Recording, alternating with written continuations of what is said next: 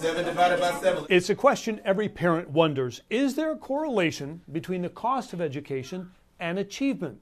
As taxpayers, we're told if you give more, you get more. Teachers, computers, facilities. But do those resources produce a better education? We need to change how money is used, not how much we're spending. This map shows how much each state spends per student for a K-12 public education. Dark gray states like New York are the highest, up to $30,000 per child, according to census data. Light gray, the lowest. Yet look at the two states at the very bottom, Idaho and Utah, around $9,000. They rank 2 and 3 in achievement in 8th grade math and reading. South Dakota at $13,000, Wisconsin at $16,000, the national average not far behind.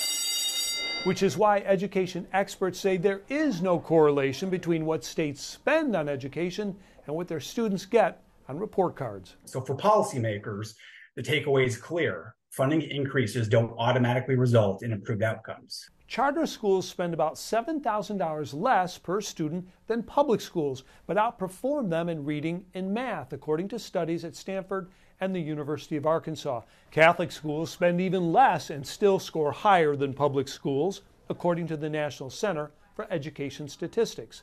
Yet, unlike many other countries, the U.S. doesn't finance private or parochial schools with public funds. Every industrialized nation in the world allows for public funding of non-public schools, except one, and that's the United States of America. So one constant across several states, where you have more competition, studies show you have higher scores, which is why many favor vouchers, so tuition follows the student, something teacher unions oppose. In Los Angeles, William Lajeunesse, Fox News.